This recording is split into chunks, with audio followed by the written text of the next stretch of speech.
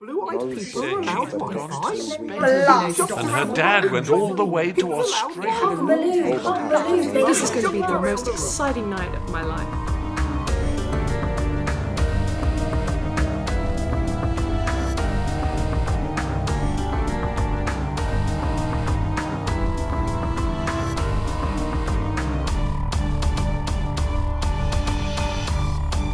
Dance, Dance, Dance by Sian M. From the book, we got told to write a book written by a bunch of misfits and narcissists writing about themselves. Stories from the S2 pupils at Drummond Community High School. They say, dance like no one's watching. Personally, I quite like that quote. I like that quote because I use it a lot when I'm dancing. I just let my emotions and feelings take over, and that's when I feel like I'm dancing my best. I feel like I'm really good at dancing because I have passion for dance. There's another quote, great dancers are great because of their passion. I think I relate to that quite well. I like dancing because whenever I am not in a good mood, I'll just dance. When I dance, it puts me in a very good mood and I feel like I'm in a different world. I feel like if I didn't dance, or dance didn't exist, I would be stuck and wouldn't know what to do because dance is the only thing that cheers me up. When I dance with the music, I'm careful with what type of music I choose. I think different types channel different moods. I like dancing to mostly happy music because it cheers me up. From the book, we got told to write a book written by a bunch of misfits and narcissists writing about themselves. Stories from the S2 pupils at Drummond Community High School. Sula G. I am light. I am light. Light is bright. You can see me in the night. Just like the sun, I am fun, but my heart beats like a drum. When we talk, I'll make you smile. This is just your starter trial. When I laugh, you'll laugh too. Well, this is completely out of the blue. If you turn around and look at me, I just might be climbing a tree. Upside down, all around, and everywhere I will be found. I am light, light is bright, and that is all from me. Good night. Happiness can be found in the darkest of times, if one only remembers to turn on the light. Albus Dumbledore.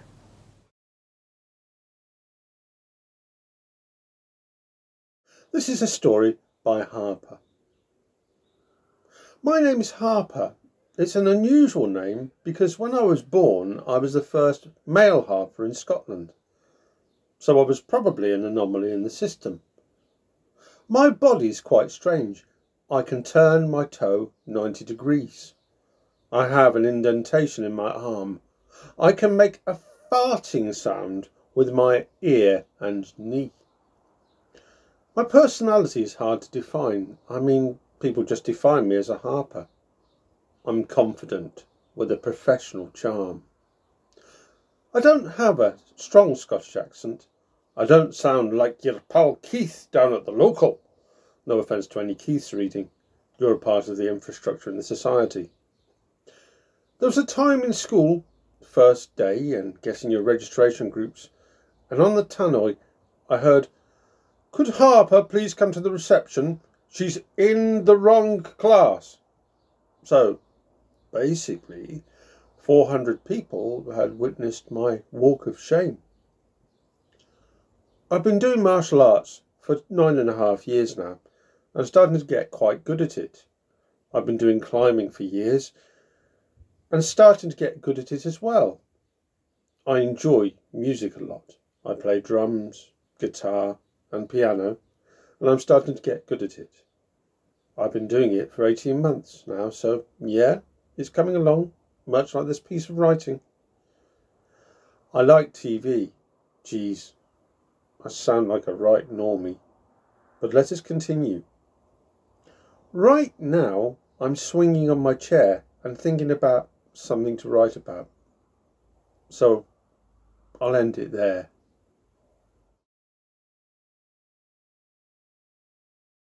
What makes me special? Nah, by Alexander Z. The theme of this book is what makes me special. As soon as I heard that, I realised that I had a lot and yet quite little to talk about. My interests are quite typical. You can categorise me as an average Redditor. And most of the things I like have to do with video games and memes. I'm pretty sure that other people just find me weird. To them, I'm just a guy with a bad sleep schedule and no friends. At least, that's what they think of me. I'm not interested in what people think of me, which is why I don't have any social media other than Reddit. Although, it's hard to call Reddit social media because it's just a group of people as antisocial as me. People on Reddit are mostly more intelligent than the average person, but they use their intelligence to make jokes on the internet and ask themselves philosophical or mentally concerning questions in the shower. The jokes that they make are usually very relatable, and the punchline of the joke is often an image. This makes it a meme.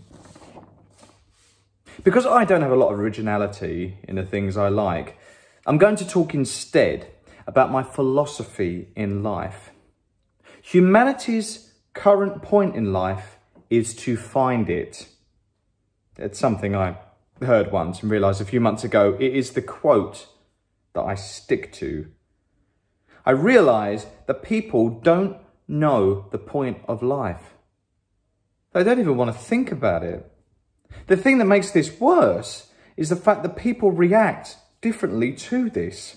Some turn to religion to get an answer. Others, such as my sister, say that life doesn't have a point, and others are just others. In my opinion, our current point to life is to find it. I call this kind of thinking the philosophy of a scientist, which is what makes me so special.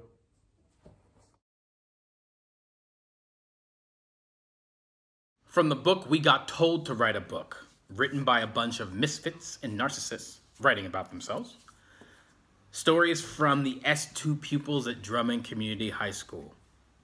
This story is called I Don't Understand Humans by Daniel W. I just can't get my head around the stupidity of some humans. Sometimes you would think that common sense would be as common as the name suggests, but no. Now, I don't want people to think that I call small children stupid. I'm not, but they're all quite gullible. This honestly scares me. Why? Well, because if they find a way to grow up and still be gullible, then they would believe too much. What if they believed everything they were told as a child? So many things could go wrong. I know some really stupid human beings. I also know forgetful humans. One time, when I lived in the borders, my friend was at his granddad's house. Nothing was really happening. Then his granddad came through. He had dementia. And he genuinely asked, why is my toothbrush having a seizure? And I know he wasn't being stupid because he had dementia. But some people are actually stupid. For example, who made the word Q? Who was so stupid as to spell it Q-U-E-U-E? Why not just K? Or better, the letter Q. Just Q. Seriously, if I were to say it how it's spelled, it would actually sound like this. Kyouhe. K-Y-O-U-E-U-H-E. Come on, Tim. Let's get in the Kyouhe. Anyway, I think I should run experiments telling people what I'm gathering results for, and then actually gather results for something completely different. Here's what I mean. Hi, I'm running an experiment on people's tendency to check emails. I would then proceed to take results on how many people are stupid enough to open scam emails or worse, reply to them. The results would have three options. Do not open scam emails, open scam emails, or reply to scam emails. Then again, what if some people just don't have any scam emails? So, the logical solution would be to create my own scam emails. For example, this is not a scam. Please don't reply to this email unless you want to be featured on a very special leaderboard. This so-called leaderboard would be my table of stupidity. Unfortunately, I have just realized that me pulling this off is very unlikely. As I get further into this thing that I'm writing, I'm discovering how strange this whole thing is. It has fallen upon me to give this piece of writing a name because referring to it as a thing is stupid. A whole survey later, I have now decided to call this piece of writing the Document of Idiocy. Great. So now for the final entry to the Document of Idiocy. Why do I not understand humans? Well, it's simple, really. The order that humans process information is strange, as it causes everyone to have questions that just shouldn't exist. Here's one I've heard many times. Why does the bin cupboard always stink? Let me put this into context. Because without it, the question makes literally no sense whatsoever. So where I live, there are shared bin cupboards that all the residents use. In these bin cupboards, there are those big metal bins. Obviously, they stink. I mean, they're bins. What do you expect? Rant over, I promise. The reason I liked writing about this so much is because I take great enjoyment from writing about these kind of topics. Why? I have no idea. I guess that's just one of the things that makes me different.